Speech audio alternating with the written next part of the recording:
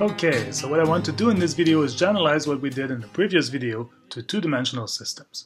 So in other words, I want to pick a plate, something like that, and try to find its center of mass. So try to find a point here such that if I let the plate go, it will be balanced on the center of mass.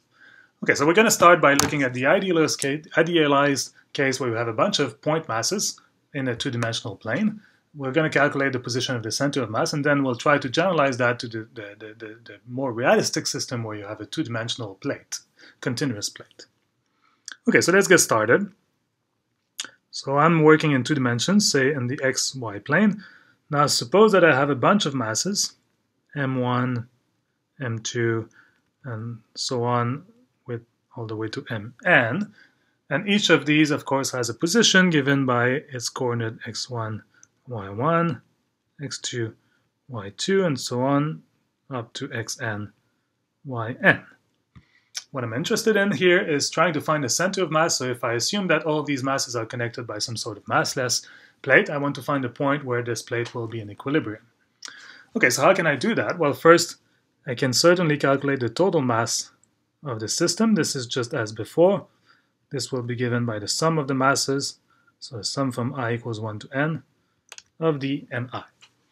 That was easy. Now it's a little harder here is to generalize the notion of the first moments. So remember that the first moment in the mass in one dimension was given by the mass times its distance, right, its position. Now how can we define that in two dimensions? Well, we have to generalize it in two different ways. So I'm going to call first the first moment of the masses about the y-axis. So this will be given by, so I call it capital My, this will be given by the sum of the masses times their distance from the y-axis. So if my y-axis is here, I want to calculate the distance like this, which are of course given by the x coordinates of the masses. So this will be given by the sum from I equals 1 to n of the masses times their distance from the y-axis, which is the x coordinate. It's important you don't make the mistakes. The mistake here, there's a y because it's the first moment about the y-axis, but the x's enter here because we're talking about the distance from the y-axis, which is given by the x coordinates. All right, and then you can do the exact same thing with respect to the x-axis. So the first moment about the x-axis is going to be given in the same way as the sum from I equals 1 to n of the masses times their distance to the y-axis, which is just their, to the x-axis, which is given by their y coordinates. All right, so with this generalization now we can find what the position of the center of mass is. It turns out that it's given by very similar expression than what we had in one dimension. Now, of course, the center of mass has two coordinates, x bar and y bar. And the x coordinate here is given by, if you think about it, if you're talking about the x coordinate of the center of mass, you should think of the first moment about the y-axis, right, which was kind of calculating how the center of mass in the x direction was. So this will be capital M of y over the total mass. And in the y direction, then you're looking at the first moment about the x-axis. So you get capital M of x over n. And this is how you calculate the center of mass of a bunch of point masses in a two-dimensional plane. Okay, so what we want to do now is generalize the situation to the case where you have a continuous distribution of mass in two dimensions. For example, this phone, which is a lot more realistic. So how can we find the center of mass of this phone? Well, it turns out that it's actually not so simple. So we'll restrict ourselves to a simpler case. So we're going to assume that the mass density, so in this case it's areal density because it's a surface, so that the areal density sigma here, I'm going to call it sigma, is constant. So I'm not going to let the density vary. I assume that my phone has the exact same density all over its surface. Okay, so how can we calculate that? So I'm going to set up the problem first. So let's define what my plate will look like. So I'm going to take it to be given by the area bounded by first two functions, y equals f of x and y equals g of x.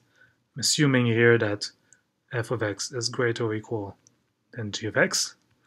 And I'm also going to take two lines, vertical lines, x equals a and x equals b. And I'm taking my plate, my two-dimensional object, to be given by the area bounded by these curves. Okay, and what I want to do now is calculate the center of mass of this area, assuming that the mass density is constant. How can I do that?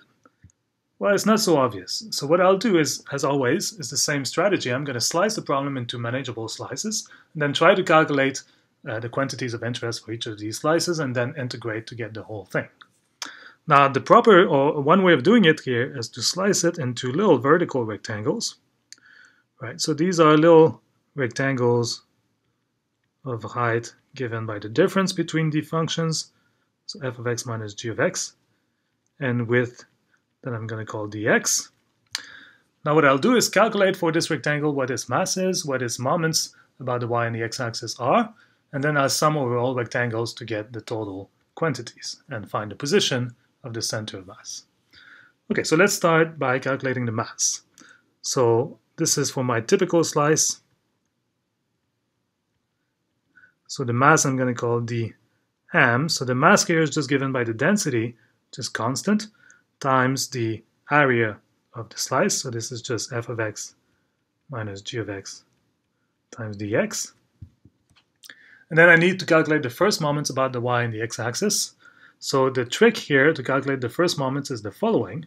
So the trick will be to replace the rectangle here, the kind of little rectangle here, by a point mass centered or situated at the center of mass in the vertical direction of this little rectangle. Now this is a trick. I can do it because everything is constant, the areal density is constant, so in general I could not do that, but here it's going to work. And also you have to be careful if you study, say, second moments or moments of inertia of the system, which we will not do here, but if you did that, you would not be able to do that, so you have to be quite careful. But here it works, so we can do this trick. So we're going to replace the whole thing here by a point mass centered at the center of mass. So the x-coordinate is just x, the coordinate of the rectangle. And we also know what the center of mass is here because I'm assuming that the density is constant. So the center of mass in the vertical direction is going to be just at the middle point. So the x-coordinate here will be 1/2 times f of x plus g of x. Sorry, minus g of x. No, plus g of x. I'm right. Sorry. All right. Okay. So if I replace now this rectangle by a point mass at the center of mass, I can certainly calculate the moments of inertia of this point mass. So the first moment, not the moments of inertia, but the first moment. So the first moment about the y-axis will be given by the mass of this point mass times the distance to the y-axis, which is its x-coordinate. So it's going to be given by the mass, sigma times f of x minus g of x times x dx. X here comes from the position or the distance from the y-axis. And the first moment about the x-axis will be given again by the mass, but now the distance from the x-axis. So I get sigma times f of x minus g of x times the position here 1/2 f of x plus g of x dx. And these give me the first moments and the mass of my rectangle. Okay, and then the next step, as always, is to sum over all slices, which means in this case to integrate from x equals a to x equals b to define the total mass and total moments of the system. So the total mass here will be given by the integral from a to b of dm. Sigma is a constant, so I can take it out, and I'll end up with this formula here. It's for the total mass. Now the first moment about the y-axis will also be given by the integral from x to a of this. Again, I take the sigma out, get this, f of x minus g of x times x dx. And the first moment about the x-axis is given by the integral of this equation here. Can take the sigma out, I get the integral from a to b. Here I can simplify a little bit, so I have 1/2. This times this gives me a difference of squares. f square of x minus g square of x times dx. All right, and then with this, I can define the center of mass of my plate, just as before, just as for a bunch of point masses. So the position of the center of mass will be given by, the x position is given by the moment about the y-axis divided by the total mass, and the y position by the moment about the x-axis divided by the total mass. And if I substitute here the formula, well, first you see that the sigmas always cancel. This is because sigma is assumed to be constant, that they cancel. If it wasn't constant, it would not. But because it does, because it is constant, it cancels. So the first expression here will be integral from a to b of f of x minus g of x dx over the integral of a to b of f of x. Sorry, that was an x up here as well. X dx. Then I get minus g of x dx. And for the y-coordinate of the center of mass, I get 1/2 integral from a to b of f square of x minus g square of x dx over this total mass here, but divided by sigma, so I get integral from a to b of f of x minus g of x dx. All right, and this is the final formula for the center of mass of a two-dimensional plate with constant areal density.